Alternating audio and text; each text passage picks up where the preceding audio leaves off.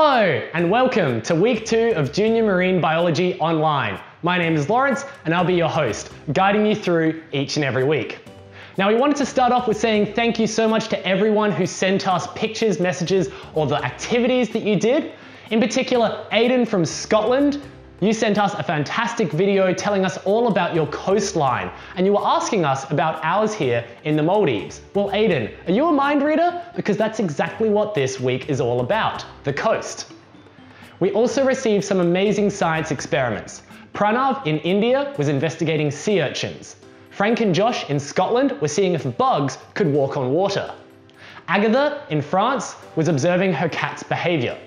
Lani in Wales was counting butterflies. Rue in Marfushi, here in the Maldives, was observing her goldfish's behaviour, and Anag was doing an experiment on smells and perfumes. We also received some amazing pictures and drawings. Let's have a look at some of them now.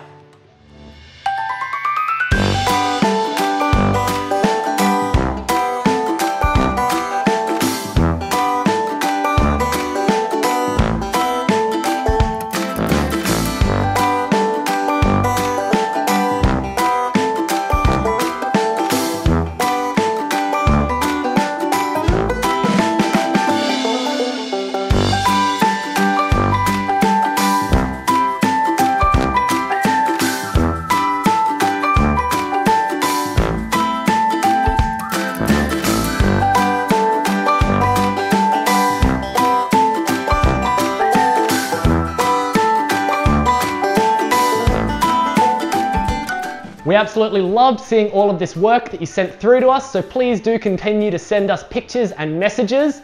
Our email address is at the top and bottom of the webpage. Now, let's get started with this week's topic, coasts.